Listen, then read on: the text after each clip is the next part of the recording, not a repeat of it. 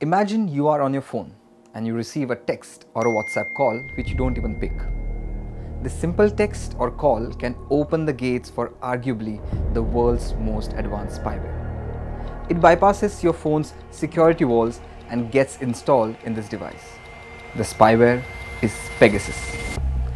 Pegasus can access literally everything on your phone. It has access to your messages, your phone calls, your camera, your location, your social media accounts, even your microphone speaker, which enables the software to listen to the surroundings even when the phone is not in use. And the dangerous part? You will never know that you are being watched, and that anybody you are with, family, friends, contacts, are being watched too.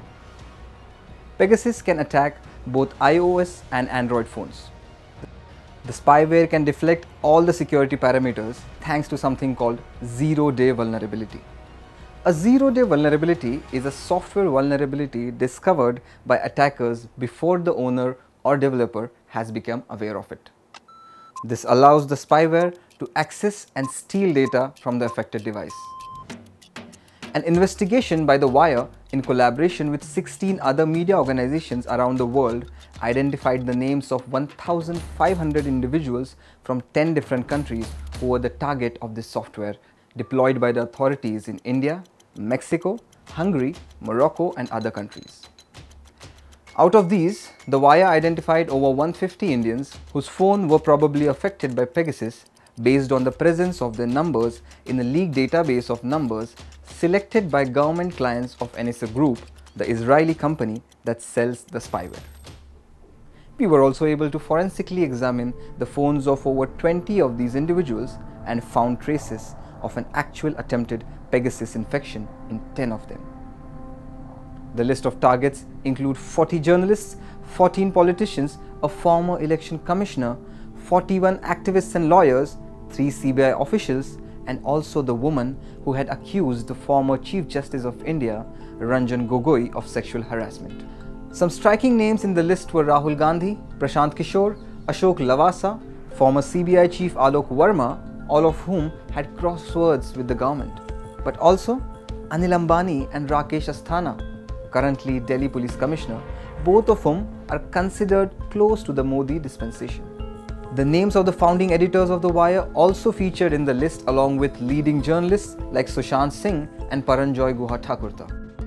Other people whose phones were snooped on were the accused from Bhima Koregaon case, Umar Khalid, and other civil rights activists. Forensic tests by Amnesty International Security Lab and the University of Toronto's Citizen Lab have confirmed the presence of Pegasus on the phones of at least a dozen individuals in India. The NSO Group says it sells Pegasus only to vetted governments, and that each sale must be approved by the Israeli Ministry of Defense. So, was it the Indian government which bought and used Pegasus against these targets? And if so, under which law and on whose authority? The infections all go back to 2017, so only the Narendra Modi government has the answer to these questions. Yet, in Parliament and then again before the Supreme Court, the government refused to confirm or deny its acquisition and use. In October 2021, Chief Justice of India N.V. Ramana rejected the government's plea that revealing any information would affect national security and decided to set up an independent expert committee to probe the matter. This probe was ordered after petitions highlighted a breach of the right to privacy. Former Supreme Court Judge R.V. Ravindran heads the committee. The panel also includes Naveen Kumar Chaudhary, a professor at Gandhinagar's National Forensic Sciences University, Prabharan P., who teaches engineering at Kerala's Amrita Vishwa, and Ashwin Anil Gumaste of IIT Bombay. The committee is expected to submit its report soon. So what do we know so far about the panel's findings? The committee was essentially given 3 tasks. Number 1, to find out if Pegasus was used on Indian citizens. Number 2, whether Pegasus was acquired by any central or state agency. And number 3, was it legal to use Pegasus? What has the committee done so far? Number 1, it has collected 29 smartphones and conducted a digital forensic analysis. Number 2, It collected statements from 13 individuals, including technical experts. And number 3, it reached out to various state players. For example, the committee reached out to all state director generals of police, that is the DGPs, to ask them whether they had procured the spyware from the NSO Group. But what is still unclear in the case is the interaction of Modi government with the Pegasus software. We don't know if Home Ministry, intelligence agencies and the National Security Advisor's Office have been called to depose or asked to provide statements.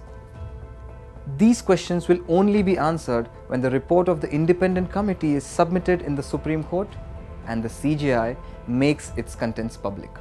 If it turns out that the government stonewalled the Justice Ravindran Committee, then the Supreme Court would have no option but to insist that the 10 serving and former officials most likely to know about Pegasus and its use in India come and testify on oath. They are Union Home Minister Amit Shah and National Security Advisor Ajit Kumar Doval, the current and former heads of the Intelligence Bureau Rajiv Jain and Arvind Kumar, the current and former heads of Research and Analysis Wing Anil Dhasmana and Samant Goel, the current and former Cabinet Secretaries P.K. Sinha and Rajiv Gauba, and current and former Union Home Secretaries Rajiv Maharshi and Ajay Bhalla. These men can no longer use national security as a shield.